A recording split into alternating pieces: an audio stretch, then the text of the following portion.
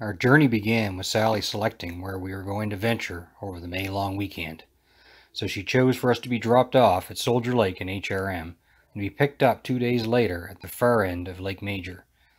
This journey would take us all 3 days to cover the roughly 30 kilometers of a combination of paddling and portages. We managed to keep all of our gear down to around 80 pounds, not including the kayaks and paddles. Soldier Lake.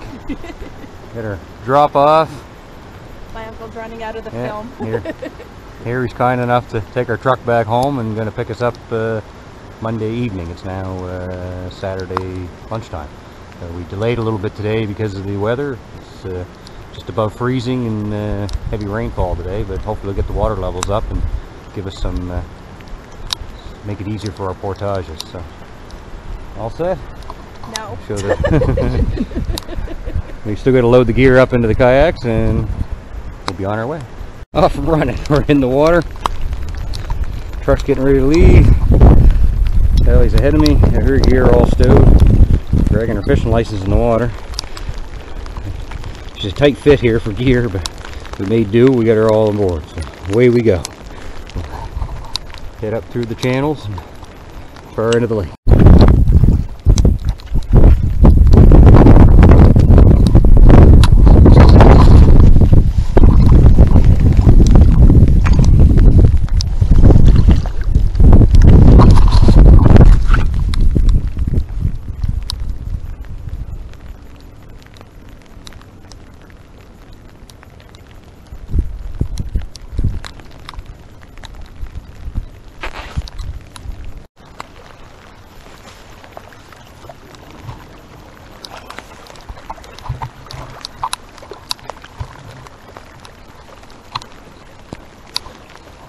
We found a little bit of a lee in by this island. A little choppy out there for this much gear in the kayaks. So. As we made our way down Soldier Lake, we had a bit of choppy waters along with heavy rainfall, freezing rain, and even the odd snow flurry. But at least it kept the bugs down.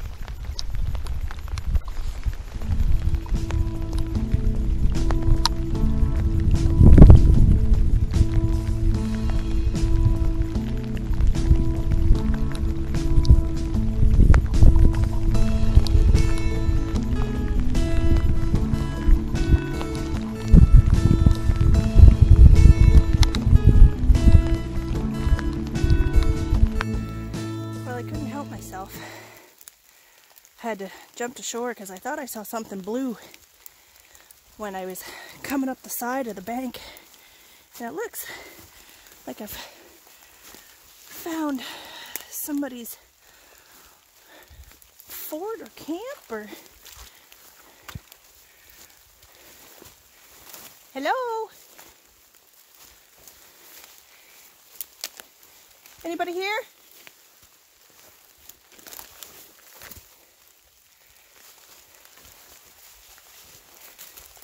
Don't see anybody around. Hello?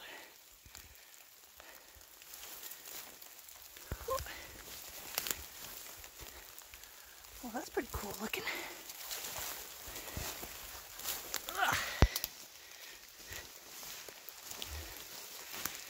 Definitely somebody living out here, maybe.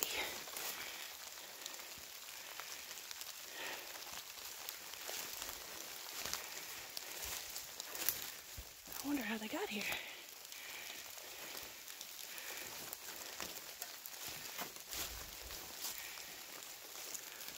Oh, that's pretty cool. Anybody here?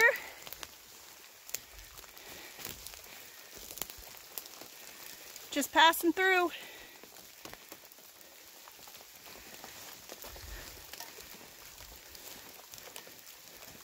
Whew.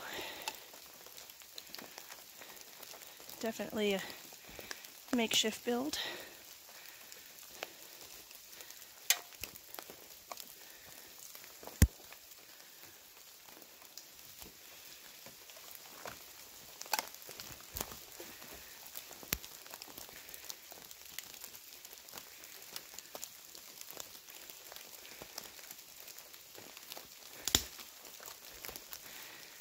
Wouldn't want to startle anybody in here. Get my arse whooped.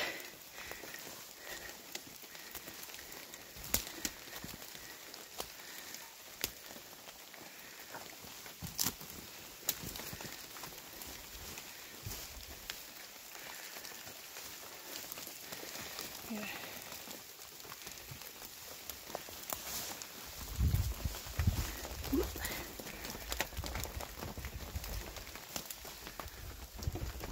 Well, she's watertight. Made a little camp, complete with wood ceiling. Oh, that's neat. A lot of garbage left. But how in the world did they get that here? That's heavy. Well, we'll just keep moving on, I guess. I should keep that frying pan, but it's not mine.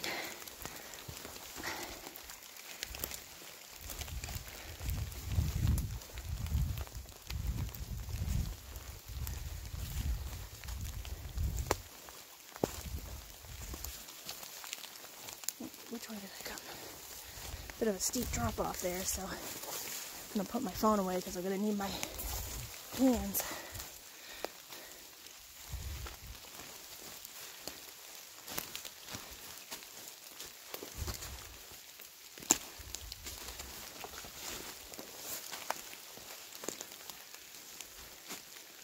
Where did I put my kayak?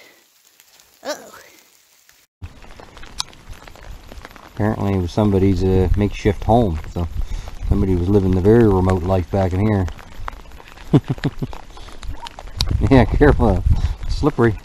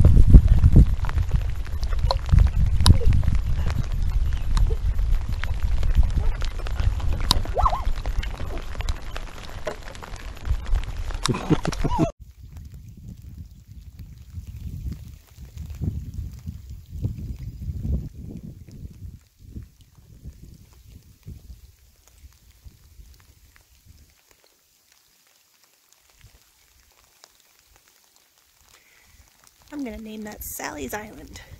It's small, but it's all I need. Wait, that doesn't sound good.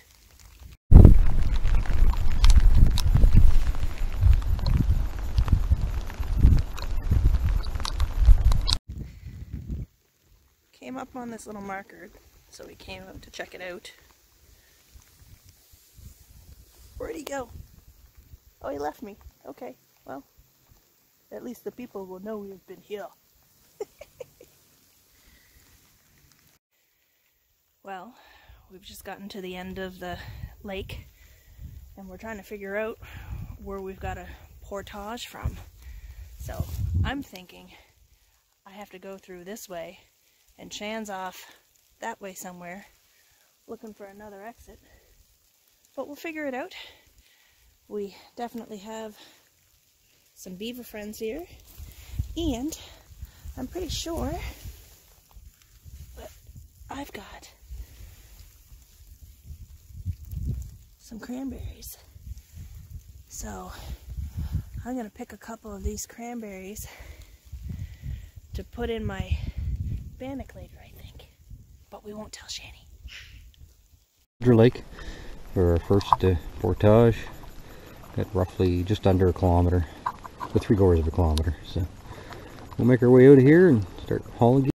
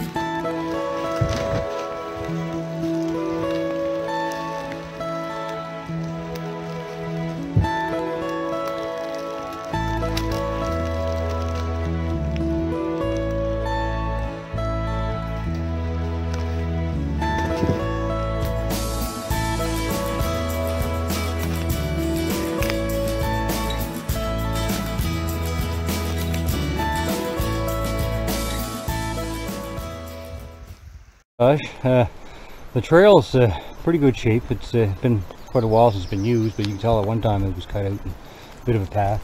You see these signs put up by the Department of Lands and Forest back in the day, now Department of Lands and Forestry, after Department of Natural Resources changed their names more than the woman on her third marriage. Anyway, you can see the general way down through it. So far so good. We're on a downhill trek anyway. Well, we made it across the first portage. Wasn't as bad as I thought, but I am severely out of shape.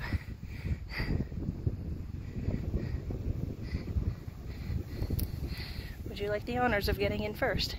You, I've been offered you. Yeah, your kayak's there. You go ahead. I'll watch you fall in and laugh. Yeah, I'll load gear up.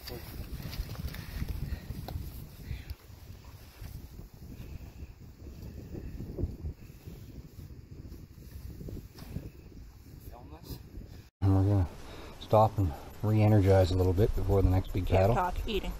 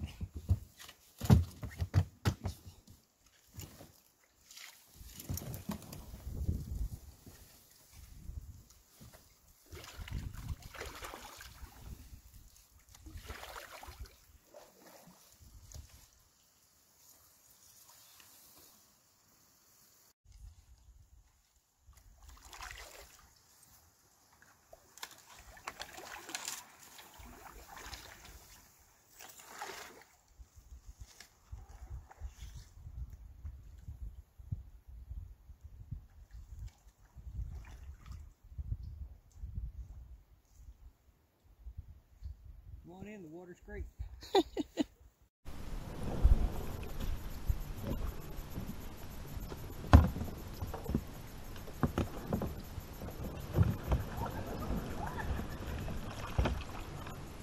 Wasn't quite ready for that. that was close to dipping under. I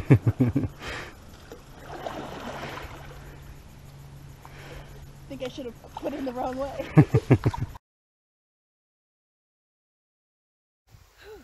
Well, we were going to try and portage. Let's see if I can turn around here. Oh, we came out of here.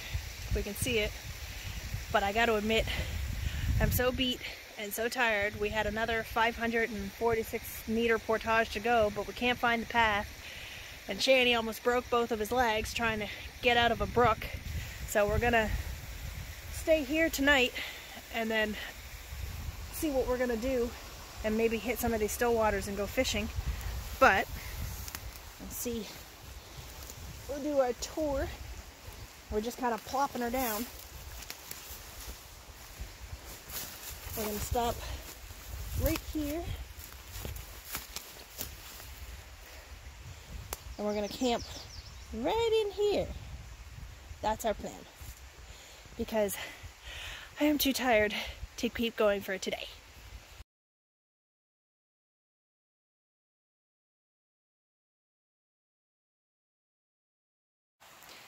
Well, I don't know if you can see it or not. Right there, I was trying to cut down a branch. I didn't realize there was so much tension on it, and it decided to whoosh, slingshot me right in the face. So it really hurts, but lesson learned. That hurt so much. Okay, after a minor mishap of attempting to flip my bannock, I did end up with some cooked edible pieces, but not bad for the first effort. It's light and fluffy. Ooh, taste test. Oh, it's not too bad. All right, good.